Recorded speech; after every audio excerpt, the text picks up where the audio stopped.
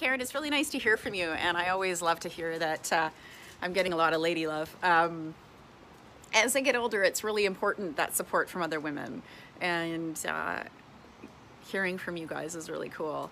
I did some pandemic viewing myself on some different shows that I loved, and it really helps get you through, so I'm glad that that show and the mythology and the relationship of Lois and Clark was something that was uplifting and fun for you guys.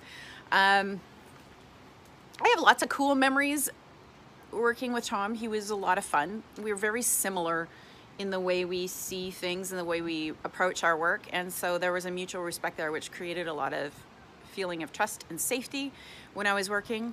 I remember laughing a lot on that show, and I think it was also to deal with some of the subject matter, which of course was pretty bizarre. I mean, every time I turned around, I was in a different leotard or being hung upside down in some way or another, and he would have to rush in and save me. I think what made some of those situations quite funny is that in the actuality of filming them, it would be 3 in the morning and we'd be freezing and tired. And I remember one specific one where I had to hang off the side of a building in my harness, and it was really uncomfortable, and he cracked a bunch of jokes because by that point my ribs were, you know, crossing and squished together, and I was starting to get a little cranky by about 3 in the morning.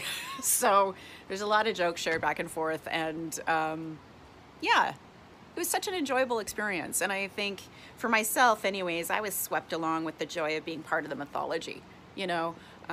Not something I ever expected to be doing in my life, and here it kind of landed in my lap, and it was supposed to be a little job for about 4 episodes, and I ended up working 7 years. So it was really, I had to always pinch myself and say, wow, I'm getting to be part of this, and I continue to reap the benefits because I have these really cool chats with women and people that are going through their life and dealing with their stuff, and then they throw me some positivity. So I'm throwing it back your way, and all your girlfriends, say hi.